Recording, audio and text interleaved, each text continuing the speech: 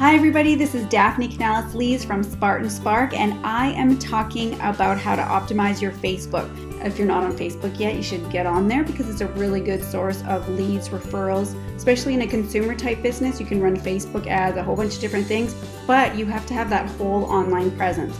From a search engine optimization perspective, Facebook shows up on Google search, so you want to make sure that your presence is optimized. If you don't have a website yet, this is a great tool to use to get people to know you, like you, trust you on Facebook, to start interacting with them. The only other thing is that if you don't have a website, I would suggest adding some kind of email collection on your Facebook business page so that when you do end up moving to your own website, you can email people and keep interacting with them. Remember that even though when people like your business page, they don't necessarily see your posts, and so you always want to have some way to communicate with them.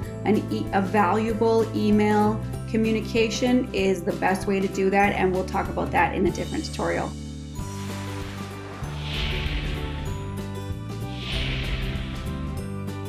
We're going to talk right now about your business page.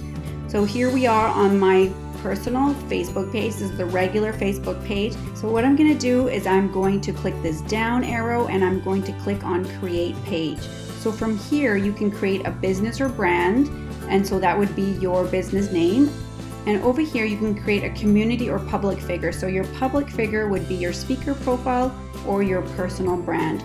So we're back at the Spartan Spark page, and what you want to do is you want to make sure you fill out as much information as you can in the About section. So what category do you want to put yourself in? You can list different categories, and remember that Facebook chooses what words you can use. So for example, if I want to do digital, it only allows you to do 3. So if I want to use digital agency, those are not words that Facebook knows, so it's only within their realm of knowledge. Because what they're going to do is when somebody looks for those words, they're going to show your page. So I'm going to put advertising, marketing, save.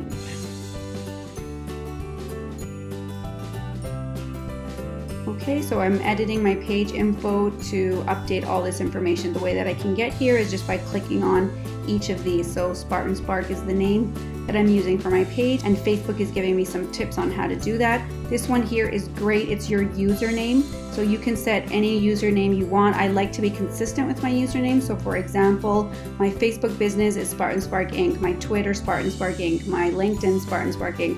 I like to keep it all consistent because then I can put it on a business card and it looks great, and I can share that information with people. So what happens is if I do facebook.com/Spartan Spark Inc., Spartan Spark Inc., then I get to my business page here. See, so you can have this on your business card. The other little thing you can do is Facebook also has fb.com, facebook.com. So these are shorteners that you can use in your marketing, especially in your print material, and it takes me to the same page. So that's how you edit that info here. Otherwise it's going to be like a whole bunch of numbers and it's not branded. So let's go back to About. You can set your hours and some details about your business, whatever you can do to describe what you do. So here again, fill out your mission, super important, so that people know that they can do business with you. Here's some tools that Facebook gives you. You can have your business phone number, and here's a direct link to your messenger, your email, website. All these things help you optimize yourself online. I filled out our founding date, awards that we've won, anything to create more credibility with our clients. And this part here is really fun. This is the story. So if I click just right on the picture here, this is usually a blank page, and now I've made it more branded, and I've told a little story about who we are, and a call to action at the end. Super important to always have a call to action. So those are all the parts that you want to fill out. Reviews. Make sure that you brand your page, and then you can share this link with your customers and they can go directly to your page to leave your review. You want to get as many reviews as possible. People believe 80% of reviews as much as asking a close personal friend. So make sure that you get as many reviews. And again, things are always changing on Facebook, so read their little tips and figure out how you can optimize. When you're first creating your page, make sure you add a few photos, some business related photos to your page, so that people know that you're active, you exist, and they get to find out more about you. Here we are helping promote a client at their event, and we've got different photos with the articles that we produce. Videos, add some videos.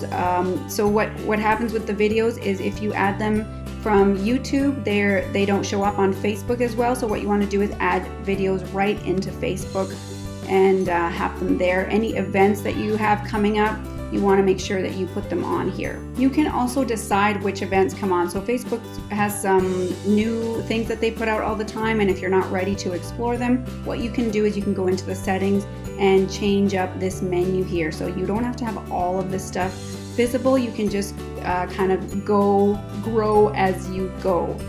So what we're going to do next is fix the settings so that the tabs that we're not using are not being shown.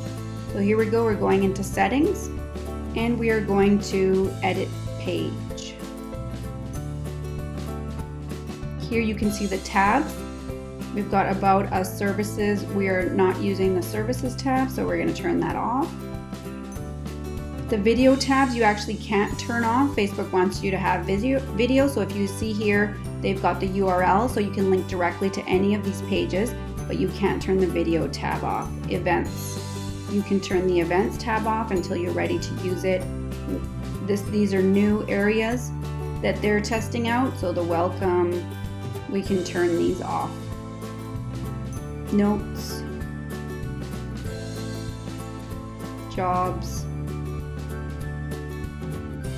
and info and ads is for your information, so you can't turn that one off. So these are the ones that we want in there. Photos, everything looks good. You can also move these around, so if you have a lot of great videos, you can move these up and get people to see that right at the top of the menu. So we're going to do about and post next, because that's how you share your valuable information.